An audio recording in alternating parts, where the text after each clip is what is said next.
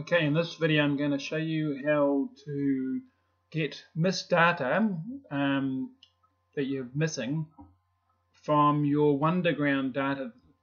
So you might have had a problem with the computer, hard drive crash, or you've lost data for whatever reason, and you have wunderground data. So you go to Action, Import log files from other software, wunderground combined daily CSV import.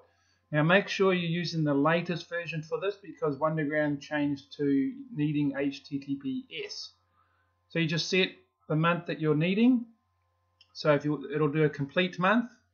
Now if you wanted to just do part days, then you would need to have saved your existing log file, and then it'll create a new log file, and you can like edit and paste and combine and then convert that log file to data file. But for argument's sake, I'm just going to do the whole month, January 2016.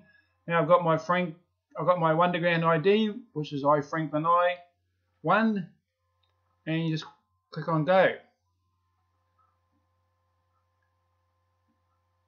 And then every month is read in.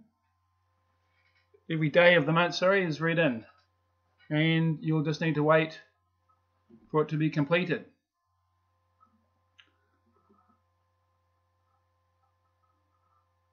And you can click stop at any time.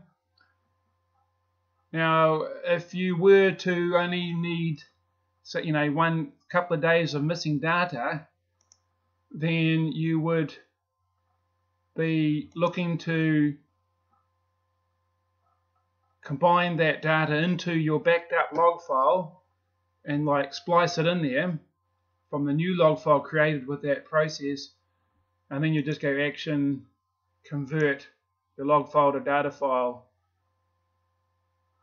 and you'll be selecting that month that you did, and you click convert.